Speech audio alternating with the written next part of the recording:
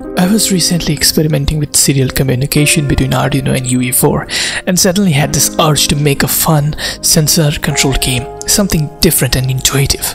Now, I remembered that I had the ATXL from my previous project, which had become one of my favorite sensor, and I knew exactly what to do. I know, why am I using an accelerometer when a gyro would have been a better idea? And you're right, that's the intuitive part. Now, before everything, I needed to test if it even works.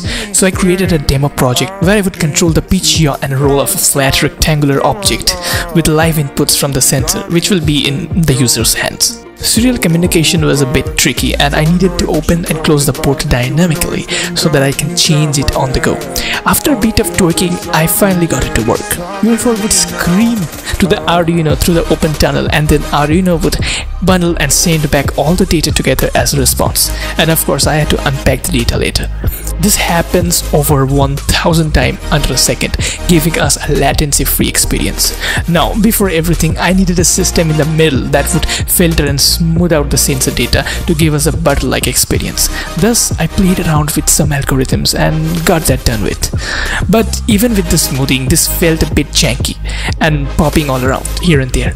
That's because the accelerometer interprets even the slightest torque from my hand, thus the noise-like output. So I had to program a noise reduction system that would allow only a certain expected range of change around the present base value.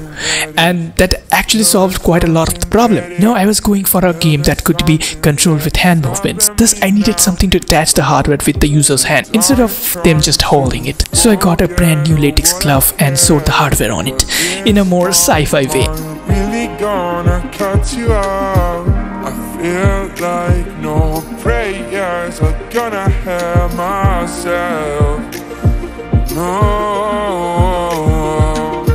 don't know if I should call you back. You know it's getting dark inside my head. I feel there's something that is stopping me now.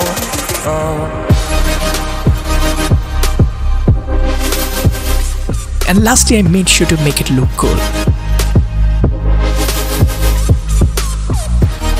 With this sorted out, I programmed in a round object that would simulate realistic physics and bounce around like a real-life ball.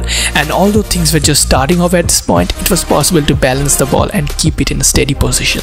This, although simple, was a fun game on its own. We could spawn the ball on command and watch it interact with the cube, simulating realistic physics. And man, the glove was cool AF. Cutting the finger was a good idea. It made it so much better. At this point, the base system was almost ready. Just needed to develop the full-fledged game. So from here, it was all software stuff, which is a good thing because you will get some insight on my workflow in game design.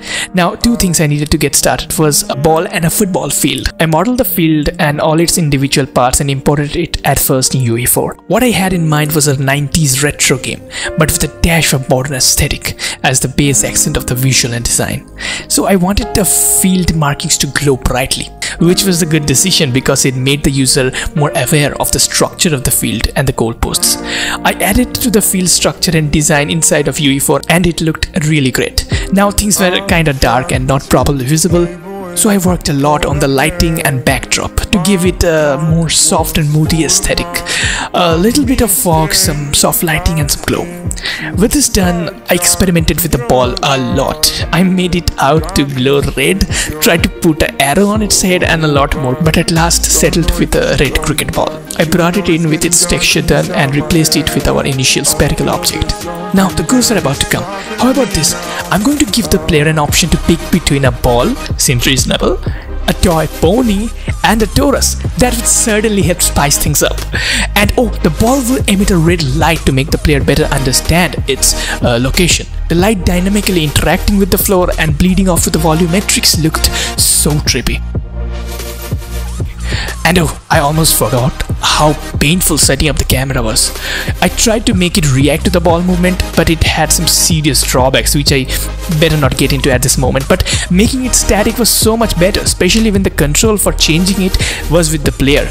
There was a total of 3 camera angles at this point, which was custom made by me, and the player could choose any one of it. There was a short moment where I experimented with some wall variations around the field so that the ball doesn't fall off, but later discarded the idea since it would have made the game a lot easier. Okay, Okay, now let's get back to the lighting and the aesthetic part. I made 2 studio lights, brought it into the map. It would hang above the goalpost and shed some buttery smooth green light on it. Man, the volumetrics made it look so cool, and it was dynamic. Score a goal and it would change the color to red. Also, I needed to destroy the old ball object and spawn a new one and increment the current score, which brings us to the particle effect. Now, UFO provides fantastic tools for visual effects inside of the game engine, which helped me a lot to create the particle systems. This would spawn when the ball spawns in the middle of the field and when the player scores a goal. A little bit of explosion, some magic that added a lot of impact. Wait, it's not done yet. It took me days to get the UI up and running. Since I was making everything from scratch, it took a lot of time and effort. I needed to be able to control the sensitivity, noise reduction and all the ports from the UI. So the main menu and pause menu was to be made. If the port is abandoned, I needed to close it and stop the game. The appropriate message should be displayed and the user should have the ability to open the port back again manually, and that would again resume the game automatically, all while making it look good. After the pause menu was made and working, I wanted to make the main menu dynamic. I thought of having a model human hand floating and reacting live to the sensor so that the user can see their change to the parameters live on screen. And of course, I had to work on the lights to make it look beautiful. Guess what's next? The sound design. We needed spawn and score sound effects and different background music, all to be custom made. After giving it some final finishing touches, it was in a presentable position. I tried to give away all I had. My mind was full of my mistakes. I've been too fragile through my life, and I'm missing you so bad. Don't know if I should call you back. You know it's getting dark inside my head. I feel there's something that is stopping me now.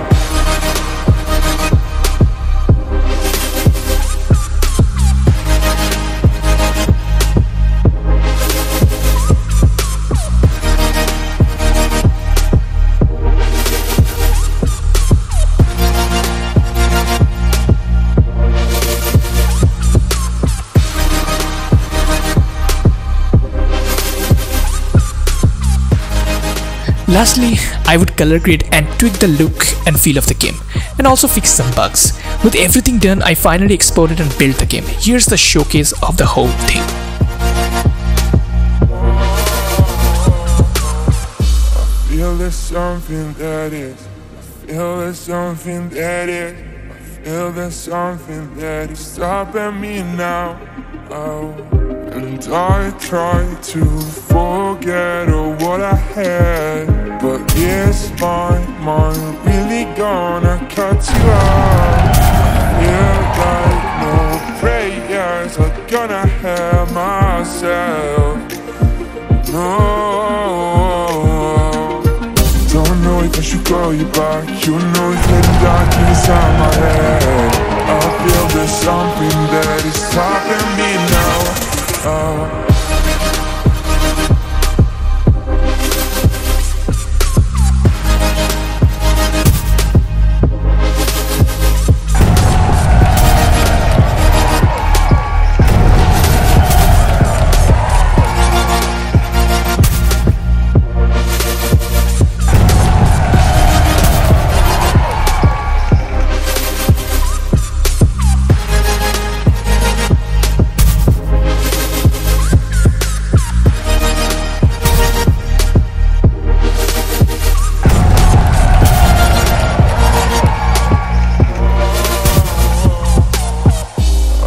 There's something that is. I feel there's something that is. I feel there's something that is stopping me now.